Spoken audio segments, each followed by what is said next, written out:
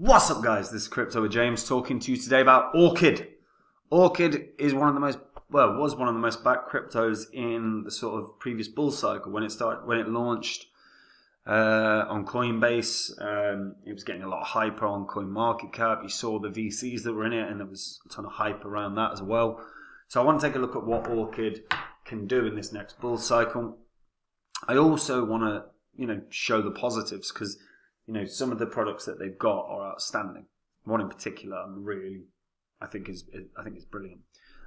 Also, there's some interesting news out of in the crypto space regarding wrapped Bitcoin and an FTX attempt to capitalize on it, which I find very amusing. So I'll talk about that in this video as well. Before I get into it, though, guys, if you are new to the channel, these are the first 26 coins I spoke about on this channel. They're also the first 26 coins I owned when I made the channel. Had you put in just $100 into each of these coins when I released the videos about them, and you were still holding all those cryptos, never sold them, rode them into a recession, rode them into a bear cycle, if you sold them today, you'd be able to get 13 grand. So that's a 5x from the $2,600 investment, and that's 13 grand profit. Which is not shabby at all. But if you just sold these coins in 2021 when the markets were just red hot and the bull cycle was in full flow, $100 into each of those coins, a total of a $2,600 investment, could have netted you a profit of 123 grand. Huge difference between doing the right and the wrong thing. Now, as I said, I sold all these off in 2021. They're not what I own. But if you want to see the coins I own, you can do. Just have to go to copymycrypto.com. On the site, I share my entire portfolio. I let the members know in real time anytime I buy or sell any coin. We release videos every day talking about the market, so we've been absolutely bang on with the moves of Bitcoin. I've lost count of the amount of times we predicted the exact move of Bitcoin on a daily basis. We also have tutorials that are set up for the members. If you are brand new to crypto and you don't really know how to get started, these are exactly what you want. They show you how to get started on an exchange, how to begin your crypto journey. They're the same ones I send friends and family. Then on top of that, guys, we've called massive winners on the site. None more so than Phantom. Phantom went up 677 times from when I released a course explaining that it was the best investment of 2020. Had you put 2 grand into Phantom when I released that course and sold at the top, you would have netted 1.3 million. I will find another Phantom, and when I do, I'm not going to create a course. I'm simply going to go onto my site and I'm going to tell the members about the coin, the gains I think it can have and why, and the percentage of my money I'm putting in. And if they want to copy along, they can. If that sounds good to you, finding the next big winner without doing 150,000 hours of research, go read the site now, and remember that everything you read you can verify on this channel's history. Now, Orchid, currently 9.5 cents.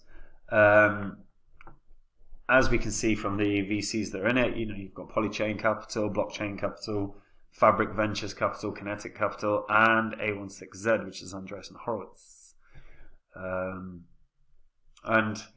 This went live on a number of different exchanges. I think the very first one, I believe, was Coinbase, or it was Coinbase was one of the very first. Yeah, Coinbase was one of the very first. And there was a whole learn and earn thing on Coinbase for Orchid. It's the native so Orchid, the OXT coin is the native token of Orchid, which is a cryptocurrency powered virtual private network, a VPN. Orchid describes itself as the world's first incentivized peer-to-peer privacy network. It aims to overcome internet freedom limitations by using crypto payments to allow anyone to purchase bandwidth from any other participating provider. It's done by using something that they call probabilistic nanopayments, which occur using OXT. Actually, probabilistic nanopayments is something very similar to what Elon Musk has effectively suggested for Twitter in terms of a way to confirm an account is not a bot. Now, regular payments to providers occur off-chain, allowing Orchid to avoid problems with congestion and gas fees, which is a nice way of doing things. The service is pay-per-use, meaning that users only have to contribute funds when they actually connect, instead of sort of paying a monthly or annual fees like you would get with, say, NordVPN or something like that. The co-founders are from blockchain and financial spheres. You've got Dr. Stephen Waterhouse as the CEO, Jay Freeman, Brian J. Fox, and Gustav Simonson, who are all the co-founders. Waterhouse is a well-known figure within crypto. He also co-founded capital outfit Pantera Capital. Freeman is the creator of Cydia, which is an alternative Apple app store for jailbroken Apple devices, which is currently used by around 30 million jailbroken Apple products. Fox is responsible for the creation of United States Bank Wells Fargo's first interactive online banking system in the mid-90s. And Simonson is one of the Ethereum network's core security developers, helping with its original launch back in 2015. So, according to official literature, Waterhouse became alerted to the need for internet privacy improvements after becoming the victim of a SIM swap attack and began researching VPN tech. So, obviously, the main premise is to enhance is utilizing blockchain tech to enhance the VPN experience. Using crypto-based probabilistic nanopayments, users can benefit from anonymous VPN usage, which does not rely on a centralized server, and the risks associated with the particular country's infrastructure. A separate feature known as Orchid credits allows users to utilize fiat currency as well. In this instance, the OXT cannot be withdrawn and converted elsewhere, only spent with network providers. This is designed to appeal to those who do not wish to actually spend in crypto. The appeal of Orchid, however, is not just among crypto users. Developers highlight a growing trend for internet freedom in the face of mounting geopolitical tensions and local restrictions. And that's the reality. Like, VPNs have absolutely blown up. We all get, anyone that's an influencer online these days get emails from your NordVPN or your, any of them. And the benefits of a VPN are so familiar. Most people that have used the VPN use a VPN so that they can watch or interact with content that is not readily available in their countries, or trying to avoid the laws that are in place in particular countries regarding stuff like porn, as an example. So the VPN client that Orchid has been up and running for a while now and is starting to look better and better. Their mission is privacy, and they reiterate privacy as a human right, something that a lot of us tend to forget, which is why so many people allow governments to do what the hell they want to do without kicking up a fuss. So OrchidV.com's VPN. So you can unblock your internet. So the Orchid VPN enables a bandwidth marketplace. So buyers use the Orchid app to get protection from snooping ISPs, unblock websites cut off by firewalls, and for many other privacy benefits. Sellers receive payments in real time as they provide service and stake OXT to compete for service requests. So the benefit as well is that because these providers want to be seen, they stake the OXT tokens so that they are higher up in the rankings in terms of the services that they can provide. And if they're higher up in the rankings, they're more likely to be seen, and then they're more likely to earn money. So there's a nice sort of rolling feature where it utilizes the staking mechanisms to secure the network whilst also enabling the service providers to earn by staking more. So it's crypto powered, but you don't have to simply use crypto. It's a nano payment ecosystem. And the beauty as well is it's a multi-hop system. So you can compose your own onion-rooted VPN circuit by stringing together multiple hops for increased privacy. So you can dash from effectively node to node around the world. And if you're unfamiliar with the onion router was one of the most secure networks around. Jesus Christ, I'm trying to think when I was using the onion router. I don't know, so long ago. I think it was about 15 or 16, so it's a long time ago. So So the fact that they're utilizing the onion routing network combined with the crypto nano payments, combined with a service that is really readily needed, is awesome. The question really is how many people are going to use it. Now, for me, I think this is going to be an absolute beast in the space, because I think fundamentally there is an enormous need, an enormous clamoring even for VPNs. Everywhere you go on YouTube, probably you've seen one of your favorite YouTubers promoting a VPN network. And Orchid have a solution that is arguably far better, far more cost efficient, and open to everyone, because you don't have to use crypto, but the majority of people that do use it do use crypto. So as Orchid is more readily being used for payments and everything else, I'm expecting that we're going to see a fairly significant surge when we have a sort of swing once again in terms of clamoring for privacy. Because in every crypto market cycle, we end up seeing these sort of trends, whether it's an NFT, or whether it's DeFi, or whether it's over the past few months it's been AI. I think there'll be an inevitable sort of privacy-centric trend in the coming year or so. Whether or not that's around privacy coins, which is a very different thing from what Orchid is, we'll see. But Orchid would profit from that massively. Now Orchid is at 9.5 cents. I honestly think this can hit $1 with relative ease. In fact, if we just go back and see its price points, I want to say 70 cents. Was it around 70 cents? Was it all-time high? 80 cents, what was it? Yeah, so 85 cents. But the upside to Orchid as well is technically an uptrend long term. Launched in 2019 to run up 65 cents. Its all-time high in 2021 was bigger, around 85 cents. It's a solid, consistent uptrend. If it's $1, its market cap would be 690 million, which is not massive. But the key thing for Orchid, for me, what I'd like to see is what's the current user base, let's say on a monthly basis, and then show that there's a trend, there's an uptrend month on month.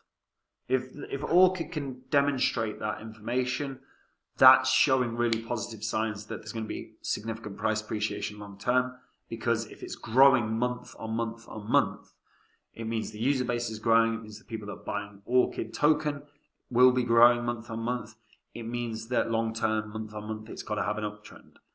I think that data would be really beneficial for for investors, but it would also be beneficial for Orchid in accurately promoting and successfully promoting and marketing the Orchid VPN. Because if you're showing that more and more people are using it, there's a reason why. So more people are going to come and use it because, loads of people are coming and using it. It's just psychology. It's market psychology.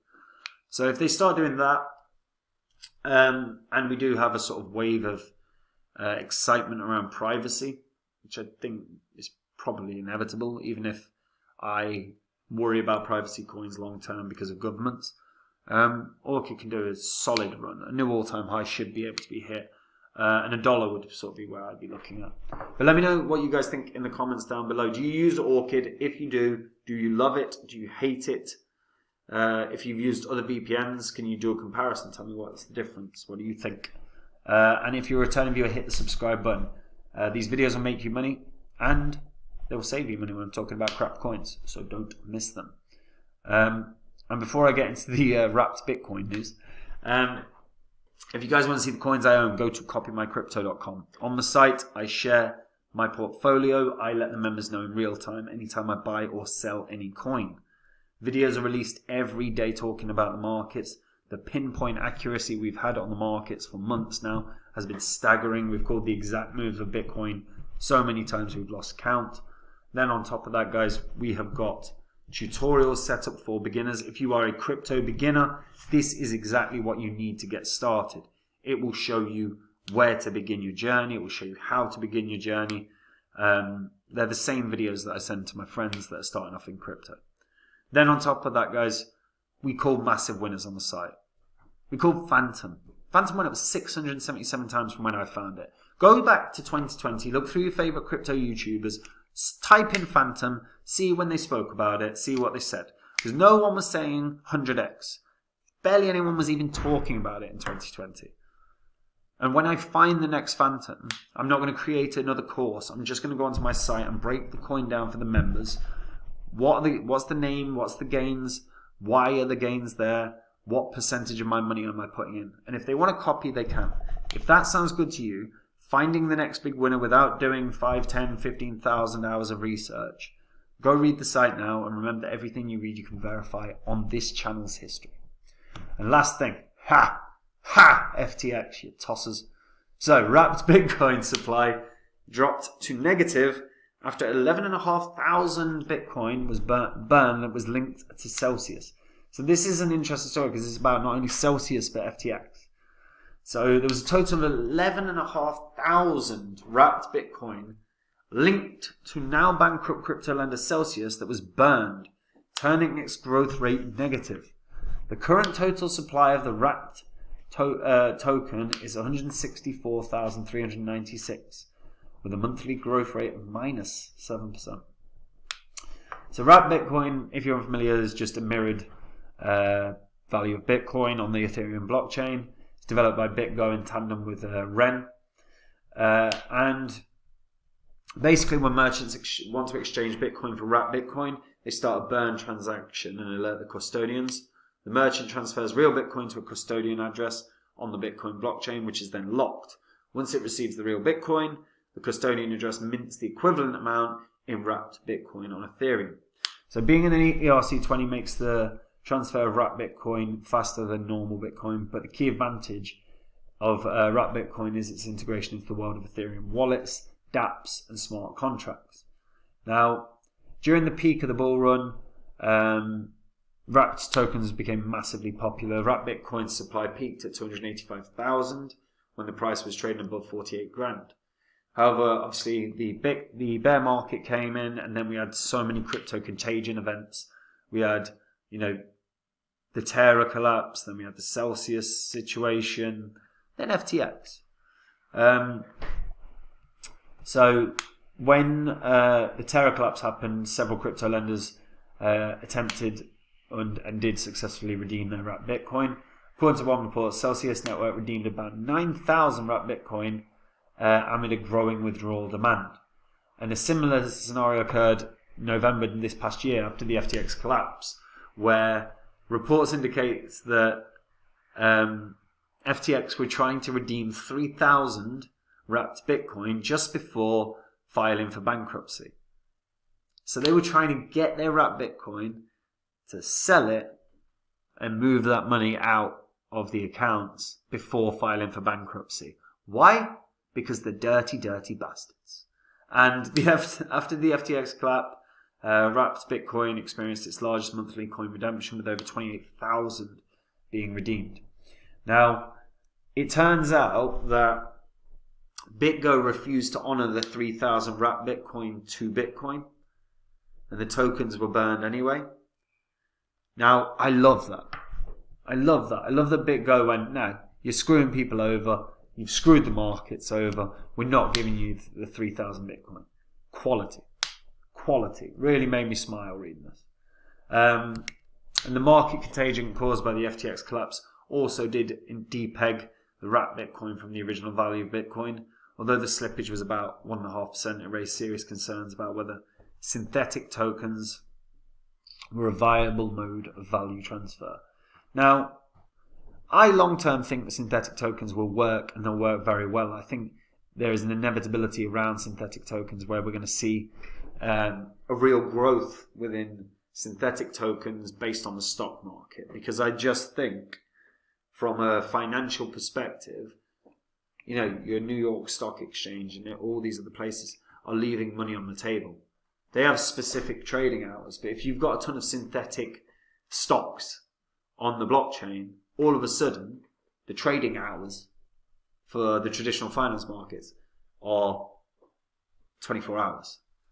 And then there's money to be made. And if the New York Stock Exchange, as an example, went, yes, we will permit synthetic stocks of, you know, these tokens, or these stocks that are on the stock exchange, and they obviously can get corroborated permission from the companies, then they could take a base fee for every transaction that occurs on the blockchain.